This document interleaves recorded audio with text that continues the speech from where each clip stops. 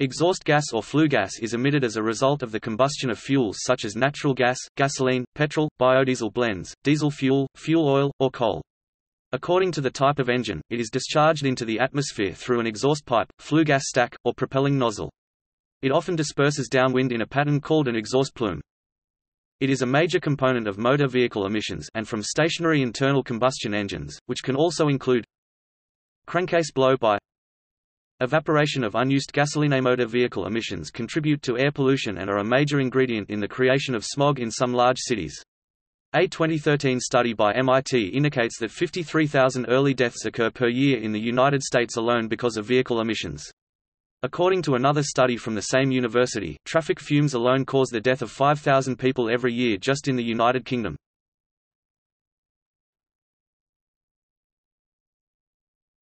Topic: Composition. The largest part of most combustion gas is nitrogen N2, water vapor H2O except with pure carbon fuels, and carbon dioxide CO2 except for fuels without carbon. These are not toxic or noxious, although water vapor and carbon dioxide are greenhouse gases that contribute to global warming. A relatively small part of combustion gas is undesirable, noxious, or toxic substances, such as carbon monoxide (CO) from incomplete combustion, hydrocarbons properly indicated as CXHY, but typically shown simply as HC. On emissions test slips from unburnt fuel, nitrogen oxides (NOx) from excessive combustion temperatures, and particulate matter, mostly soot.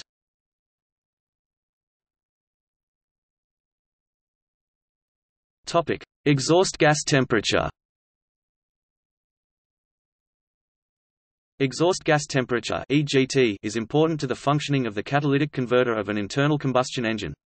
It may be measured by an exhaust gas temperature gauge. EGT is also a measure of engine health in gas turbine engines. See below.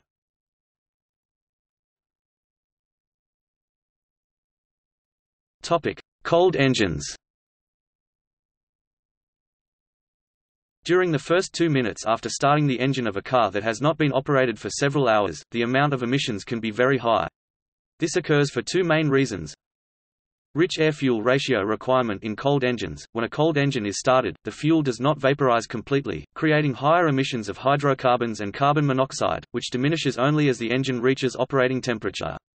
The duration of this startup phase has been reduced by advances in materials and technology, including computer-controlled fuel injection, shorter intake lengths, and preheating of fuel and/or inducted air.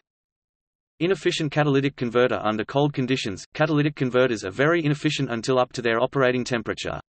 This time has been much reduced by moving the converter closer to the exhaust manifold and even more so placing a small yet quick-to-heat-up converter directly at the exhaust manifold.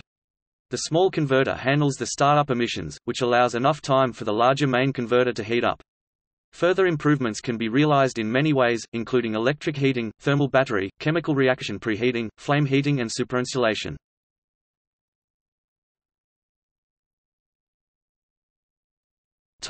Passenger car emissions summary. Comparable with the European emission standards Euro 3 as it was applied on October 2000. In 2000, the United States Environmental Protection Agency began to implement more stringent emissions standards for light-duty vehicles. The requirements were phased in beginning with 2004 vehicles, and all new cars and light trucks were required to meet the updated standards by the end of 2007.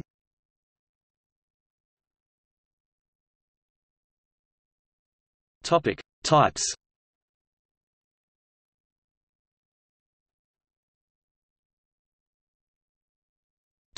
Internal combustion engines.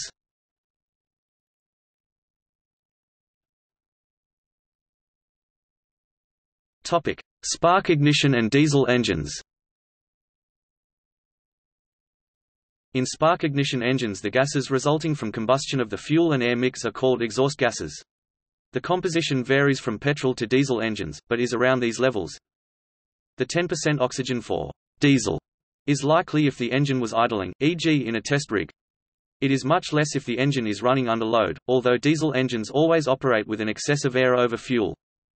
The CO content for petrol engines varies from approximately 15 ppm for well-tuned engine with fuel injection and a catalytic converter up to 100,000 ppm 10% for a richly tuned carburetor engine, such as typically found on small generators and garden equipment. Nitromethane additive. Exhaust gas from an internal combustion engine whose fuel includes nitromethane will contain nitric acid vapor, which is corrosive, and when inhaled causes a muscular reaction making it impossible to breathe. People who may be exposed to it should wear a gas mask.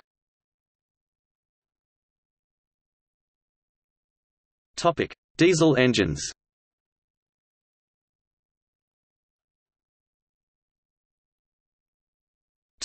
Gas turbine engines. In aircraft gas turbine engines, exhaust gas temperature (EGT) is a primary measure of engine health. Typically the EGT is compared with a primary engine power indication called engine pressure ratio (EPR). For example, at full power EPR there will be a maximum permitted EGT limit. Once an engine reaches a stage in its life where it reaches this EGT limit, the engine will require specific maintenance in order to rectify the problem. The amount the EGT is below the EGT limit is called EGT margin. The EGT margin of an engine will be greatest when the engine is new, or has been overhauled. For most airlines, this information is also monitored remotely by the airline maintenance department by means of a CARS.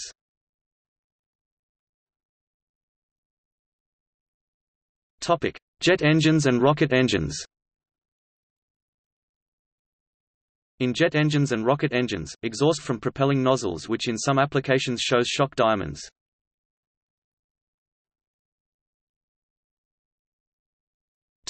Other types.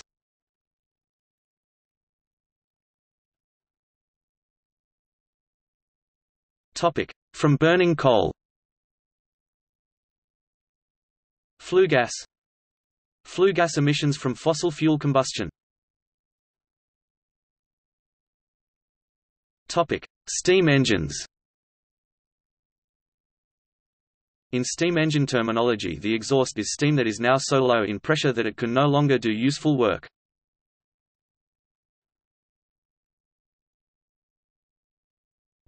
Main motor vehicle emissions.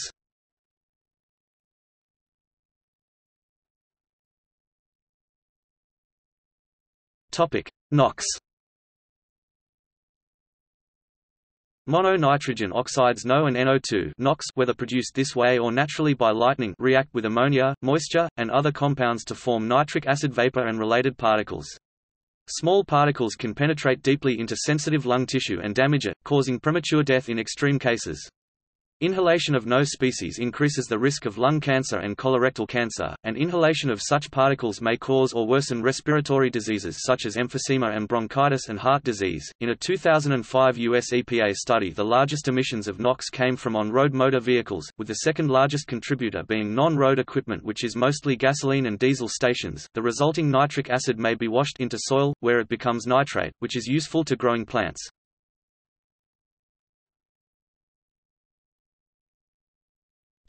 Volatile organic compounds.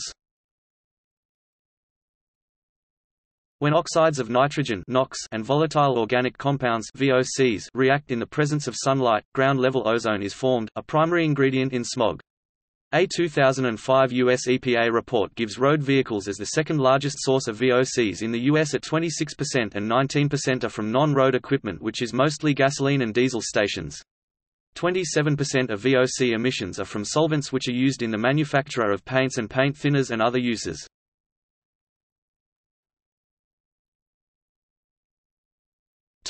Ozone.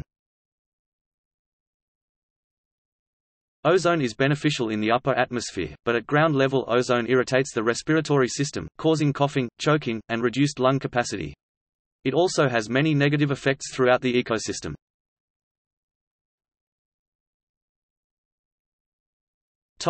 Carbon monoxide (CO). Carbon monoxide poisoning is the most common type of fatal air poisoning in many countries. Carbon monoxide is colorless, odorless and tasteless, but highly toxic. It combines with hemoglobin to produce carboxyhemoglobin, which blocks the transport of oxygen. At concentrations above 1000 ppm it is considered immediately dangerous and is the most immediate health hazard from running engines in a poorly ventilated space. In 2011, 52% of carbon monoxide emissions were created by mobile vehicles in the U.S.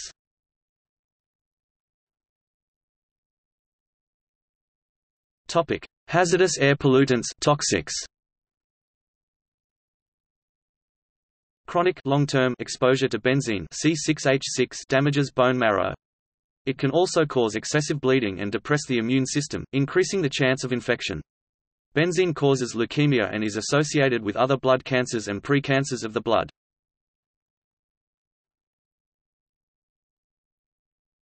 Topic: Particulate matter PM10 and PM2.5.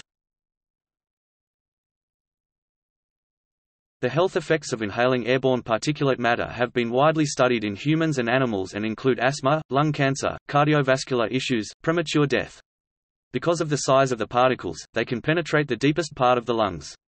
A 2011 UK study estimates 90 deaths per year due to passenger vehicle PM.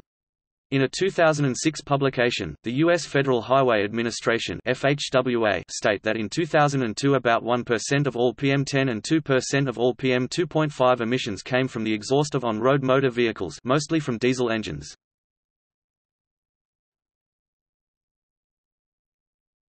Topic: Carbon dioxide (CO2).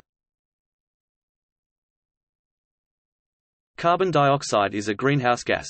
Motor vehicle CO2 emissions are part of the anthropogenic contribution to the growth of CO2 concentrations in the atmosphere, which according to the vast majority of the scientific community is causing climate change. Motor vehicles are calculated to generate about 20% of the European Union's man-made CO2 emissions, with passenger cars contributing about 12%. European emission standards limit the CO2 emissions of new passenger cars and light vehicles. The European Union average new car CO2 emissions figure dropped by 5.4% in the year to the first quarter of 2010, down to 145.6 grams per kilometre.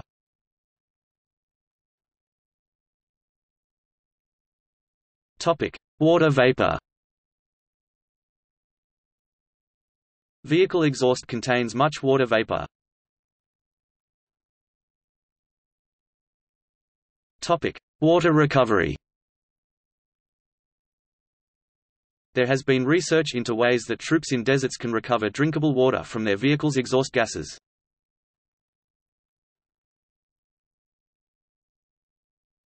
Topic: Pollution reduction. Emission standards focus on reducing pollutants contained in the exhaust gases from vehicles as well as from industrial flue gas stacks and other air pollution exhaust sources in various large-scale industrial facilities such as petroleum refineries, natural gas processing plants, petrochemical plants and chemical production plants. However, these are often referred to as flue gases. Catalytic converters in cars intend to break down the pollution of exhaust gases using a catalyst. Scrubbers in ships intend to remove the sulfur dioxide (SO2) of marine exhaust gases. The regulations on marine sulfur dioxide emissions are tightening, however only a small number of special areas worldwide have been designated for low-sulfur diesel fuel use only. One of the advantages claimed for advanced steam technology engines is that they produce smaller quantities of toxic pollutants, e.g. oxides of nitrogen, than petrol and diesel engines of the same power. They produce larger quantities of carbon dioxide but less carbon monoxide due to more efficient combustion.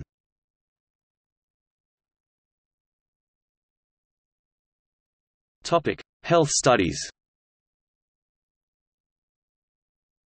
Researchers from the University of California, Los Angeles School of Public Health say preliminary results of their statistical study of children listed in the California Cancer Registry born between 1998 and 2007 found that traffic pollution may be associated with a 5% to 15% increase in the likelihood of some cancers.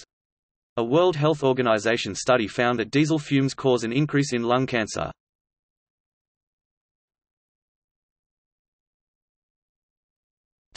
Localized effects. The California Air Resources Board found in studies that 50% or more of the air pollution smog in Southern California is due to car emissions. Concentrations of pollutants emitted from combustion engines may be particularly high around signalized intersections because of idling and accelerations. Computer models often miss this kind of detail.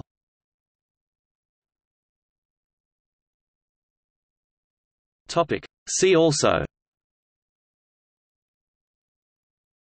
Air pollution # most polluted cities, Alternative propulsion, Atmospheric dispersion modeling, Automobile # environmental impact, Clean Air Act, Congestion pricing, Emission standard, European emission standards, flue gas, Kyoto Protocol, landfill gas, low emission zone, mobile source air pollution, motor vehicle emissions and pregnancy, United States emission standards, vehicle emissions control, space jellyfish.